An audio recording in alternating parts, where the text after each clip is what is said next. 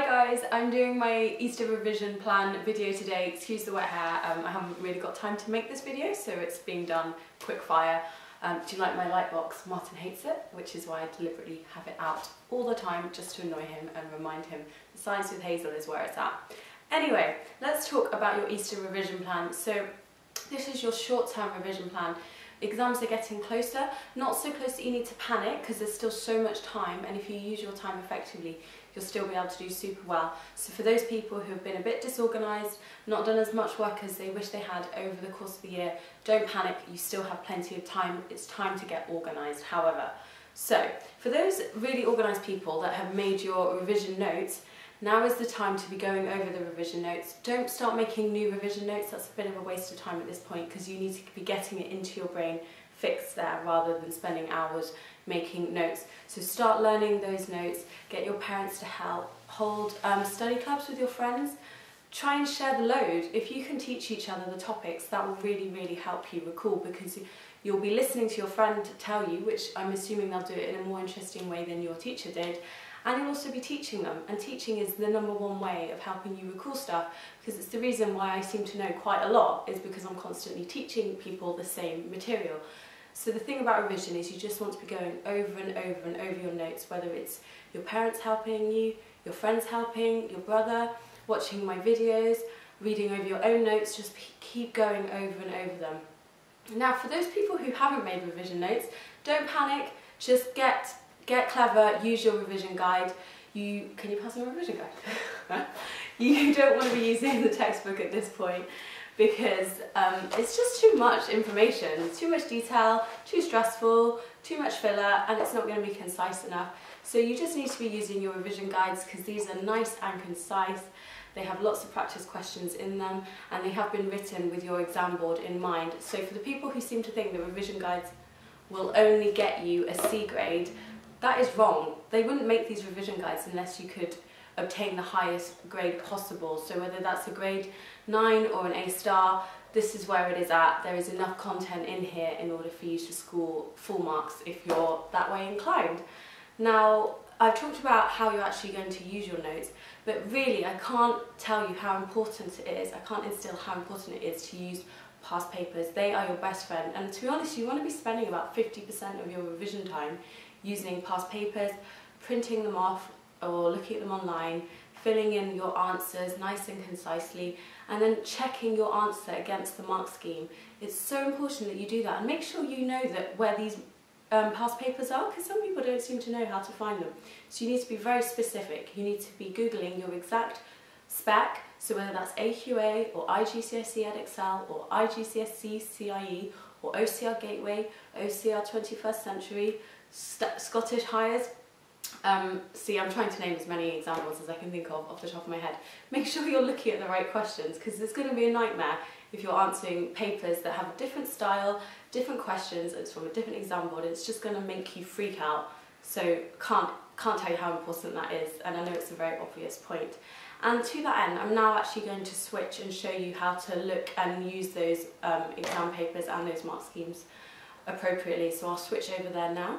Okay, so I have a biology past paper question here, so as always make sure you read every single word. Please don't just skip over to where you think the question starts, because too many people lose marks by not labelling diagrams or adding arrows for forced diagrams and all that sort of thing, which is really annoying because they're easy marks to get and you're just kind of not getting them at all.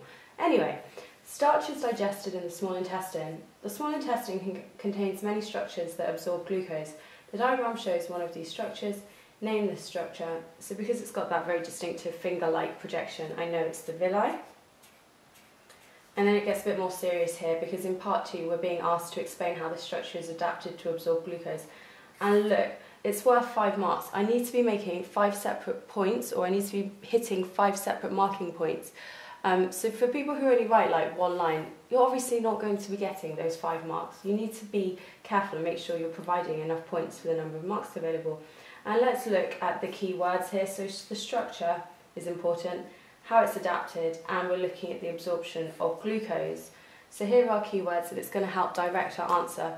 So I'm going to bullet point, and I'm going to say that first of all, the villi has microvilli, And remember, those are even more projections on the edge of the villi, which increase the surface area further. So because I'm just doing it at home for revision, I'm not going to write the most detailed answers ever, but I'm going to get the key points in. And look, I've written that because I think I'm writing revision, because I just said the word revision because I'm stupid. So you're going to write increase the surface area for absorption. So I've already made 2 separate points. Regardless of the fact that they're like linked, it's very scientific, the words I'm using, so do try and include as many scientific terms as possible. Next up, we've got this structure coming up here, and these are the capillaries, and you need to say lots of capillaries, and I like to constantly say what I mean, so I'm going to write in brackets good blood supply. And that's key because that's where the glucose is going to be absorbed into, so you need to have plenty of blood that the glucose can actually move into. What else is key about this is you need thin walls. And why are thin walls important? Well, it's so that there's a short diffusion distance. And look, I've used the word diffusion here, so that's another key scientific word. Anyway, I'm going to stop there, and now I'm going to change pen, which I don't actually have another colour, so that's a bit awkward. But I'm going to look at the mark scheme. Actually, please can I have a pen? And let's just see which marks we've hit. And the good thing to do here is to underline the marks you've been awarded, so you can try and remember them for next time. So, as I can see, I've got the microvilli mark, so I'm going to underline that one. I've got the large surface area because I've said increased surface area, which is basically the same. They've got a mark just for writing the word capillaries, so I can just underline that one. I didn't mention the movement of blood, so I haven't got that one. However, I did say thin walls, so that's another mark.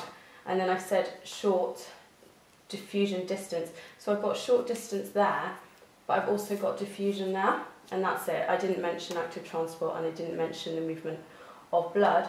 However, let's just add it up. So I've got 1, 2, 3, 4, 5, 6. So I've actually made 6 of the points, so I've definitely got my 5 marks.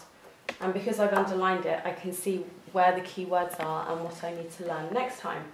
So I'm going to move on to a physics example now. And I'm going to lean on something because these Sharpies go through everything, and Martin will kill me if I ruin the table. Okay, so this is a horrible question I've picked out to do with momentum. Question 7. Cars have a number of features that make them safer in a collision. Apart from seatbelts, name 2 safety features that reduce the risk of serious injury in a car crash. So it says apart from seatbelts, so don't go mentioning seatbelts. The obvious thing here for me is a crumple zone. And that's at the front of the car, and remember that's what crumples up when the car hits something, and actually that's a good thing even though it looks barbaric when it happens. And there are airbags which you bounce off. So photograph A shows a person wearing a seatbelt. Using ideas of momentum and force, explain how a seatbelt reduces the risk of serious injury in a car crash, and that's worth 4 marks. So we're using the ideas of momentum and force, and we're looking at how a seatbelt reduces the risk of serious injury. Now, in a question like this is really, really hard. So don't panic if you don't know the answer. You can have a stab at it, or equally you can approach it from the other point of view, which is to actually get the mark scheme out and just have a good old read and see if you're actually happy with the science behind the answer. It doesn't matter that you don't know the answer yet, just have a look. So we've got the same momentum change, see if you agree with that, but the time of impact increases. And yes, it will increase because that seatbelt will stretch, meaning that the time over which the momentum is changing has increased. And then if you remember this equation, which is force equals change in momentum over time, clearly if you increase the time, you're going to reduce the force that's been calculated, so therefore the force will decrease. The reason why the force decreasing is a good thing is obviously the person feels the force against their body, so you actually want to keep that number as low as possible. This is an easier mark to get, the fact that the seatbelt stretches, and again easier is the fact that this increases the area over which the force acts, meaning that the pressure on the body is reduced. So for me, I would identify the marks which I think I could quite easily get next time, which are those 3, because it's more common sense, the seatbelt stretching, increasing the area over which the force is felt. And then just try and have a look and be like, yeah, I think this makes sense, because you need to question spot. Effectively, these questions come up year in, year out, but they're just hidden slightly. So a different type of question might be, explain how knee protectors protect a skateboarder when he falls off his skateboard. It's exactly the same answer. Or explain how an airbag works. So do get used to question spotting, and the more you look at mark schemes, you'll see the more that the questions are all the same, even if they're worded differently, and in that way you can be really clever, because this question I would expect from most of the population of students out there to only get 1 or 2 marks, but by being clever with your revision you can easily score 4 marks. Right guys, I really hope you found this video helpful. Give it a thumbs up and tell your friends about my channel, and to all those people who've already subbed, thank you so much. I really, really appreciate it. Bye!